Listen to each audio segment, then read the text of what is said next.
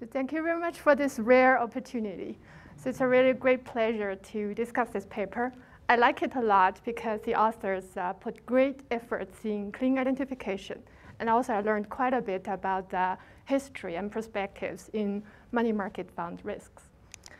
Okay, so more specifically, this paper explores the unexpected credit and liquidity risk posed by impaired underlying money market instruments during the credit crisis to identify the increase, the change in the risk-taking opportunities for the money market funds. And then the cross-sectional difference in terms of risk-taking behavior of the money market funds is related to the risk-taking incentives, namely their sponsors' willingness and capacity to bail out in the crisis. All right, so the period of interest studied in this paper, the so-called post-period, is from August 07 to August 08. So it started from the BNP Paribas event cited in this paper, and the contemporaneous event here in the US was the filing for bankruptcy by the American Home Mortgage Investment Corporation. So on August 6, 2007, its asset-backed commercial paper program exercised the option to extend its maturity at a rate that turned out to be well below the market.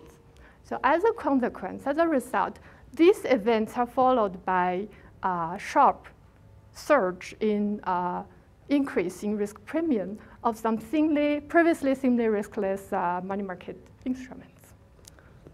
All right, this period ended in August 2008 based on this sample, which is basically post Lehman bankruptcy.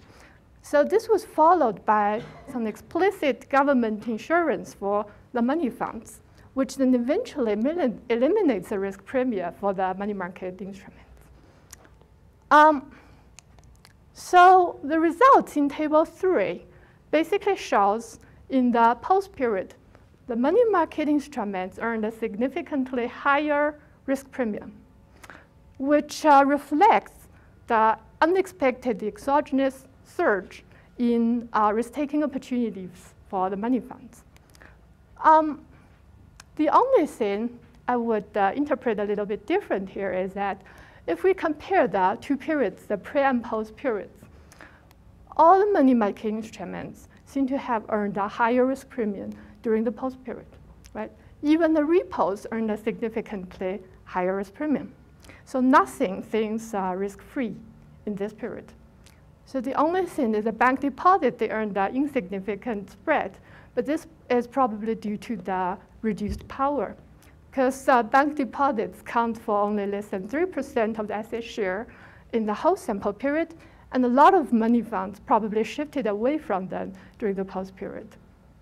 And especially those with less reputation concern and greater financial strength, which is exactly the two mechanisms identified in this paper that are related to the risk-taking incentives for the money funds. Okay. So reputation concern and financial strength are both observable.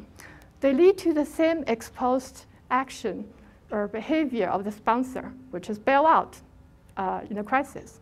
However, different ex-ante risk incentives or risk-taking behavior.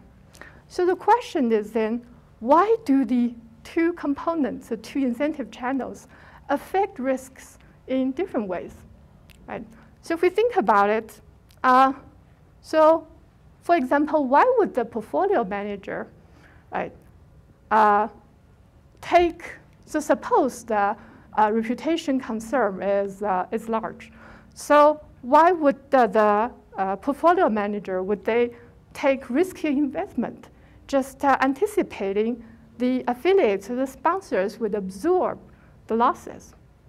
On the other hand, if such moral hazard problem is not present, then why would the sponsors, even if they are financially strong, have less incentives to reduce risk, given they have to internalize the cost of providing support, and there was indeed a positive probability of a large-scale run on the whole industry, right?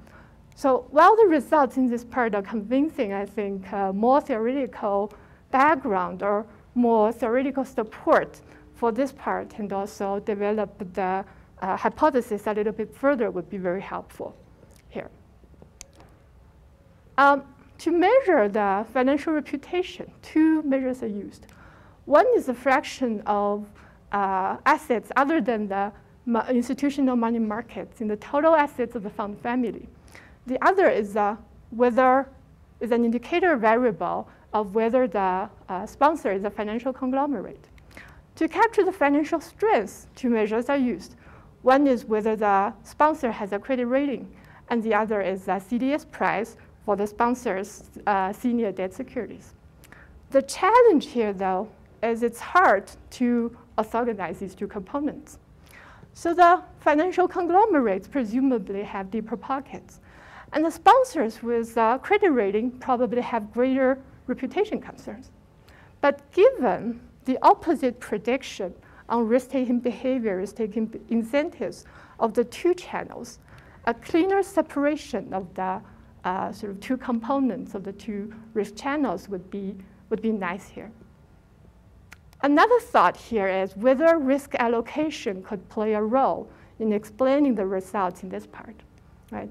By definition, higher reputation concern means more assets in non-money market assets, not more business in non-money market assets, and therefore more risk-taking opportunities in those areas, in those business, especially in the post-period. So for example, CCR was sponsored by the Bank of America, which probably could have increased risk in other areas, in other assets during the crisis period.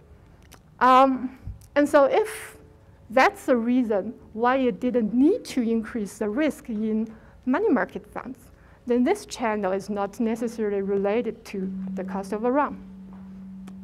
And at the same time, though, the poor performance of other alternative money or cash management vehicles, such as enhanced cash funds and auction rate securities, likely boosted the inflows to the money market funds during this period. That is because unlike the sponsor support for the money market funds, the dealers' support for the auction rate securities did not fare well during the financial turmoil. And in fact, if we look at the results for the placebo sample for the retail money market funds, the reputation measure, which again is a fraction of non-retail money market funds in the total asset of the fund's family, becomes a predominant explanatory variable, the predominant factor explaining the risk-taking behavior of the money funds. So given the flow performance sensitivity is low in both periods, with this result, right, reputation explaining the risk-taking behavior in both periods, both the pre and post period, indicate that the money funds took less risk when there were more opportunities for the fund sponsor to take risks in other areas. Okay. So in general, while the risk determinants related to the sponsor's characteristics and their implicit guarantee are very compelling and also important, I still wonder whether there are other factors that could potentially explain the general trend in risk-taking in the post-period as well as in the cross-section. So for example, the fund sponsor's financial support should reflect not only the concerns about the response of the investors to the risk, but also the expected and actual losses in the fund's portfolio. So based on the summary table, Fidelity, Bank of America, Bank of New York Mellon all had more than one institutional money market fund. And so the fund sponsor is likely to provide financial support for the fund that previously earned higher gross yield, which then may drive the risk-taking incentives to boost yield. Right? And also, the past holding of problematic securities could be a very promising predictor for the future money market fund strength. So the firms are unlikely to to buy Lehman papers again, but still controlling for such exposure could be important in understanding the cross-sectional outcome for money market funds, especially in terms of flows. And one final comment on this slide is that an alternative measure for the portfolio risk could be the individual money market fund rating. Presumably, they're not all AAAs. Right. A nice further step of this paper is then to take the exposed action of the sponsors during the crisis, during the run, to their reputation and financial strength measures. But an additional consideration here could be, well, maybe the banks are more likely to report their financial support for their money funds, just because they face more rigorous, regulatory oversight and also different disclosure requirements than other financial service firms. Right. So some other additional comments. To study the role of reputation and financial strength, two subsample analyses are performed. One is within the financial conglomerate to hold the reputation concern constant. The other is within the independent investment management company to hold the financial strength constant. So I'm not quite sure why the second one, the latter one, is a pure measure for financial strength. So an alternative test possibly could be to interact the continuous measure for reputation concern, which again is a fraction of assets other than the institutional money market funds, and the continuous measure for reputation concerns, which is the CDS price. And then following the earlier strategy to perform the analysis for both the post and the per period, the coefficients on the interaction term should be significantly more negative in the post period. All right, so results in table 9, at least based on my version, is quite puzzling to me. So the interaction term between the reputation and the post dummy becomes significantly positive. So does this contradict the main finding of this paper, that when the reputation concern of the sponsor is high, the money market fund take less risk, right? So compared to the earlier result in table 5.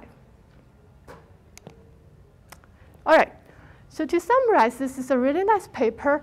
It explores the exogenous shift in the risk-taking opportunities for the money market funds to study the risk-taking behavior of their affiliates and sponsors. And this paper highlights some ex-ante risk measures that are related to the sponsor's characteristics and implicit guarantee, which predicted poor outcomes for certain money market funds during the past crisis. So this paper provides guidance on monitoring or at least mitigating the money market fund risks to reduce the likelihood of another potential crisis. And in fact, when assigning ratings to the money market funds, the rating agencies indeed began focusing more specifically on the resources and abilities of the sponsor to support their money market funds during a crisis. And the new SEC regulation adopted in 2010 also facilitates the support of the sponsor during such emergencies. So, thank you.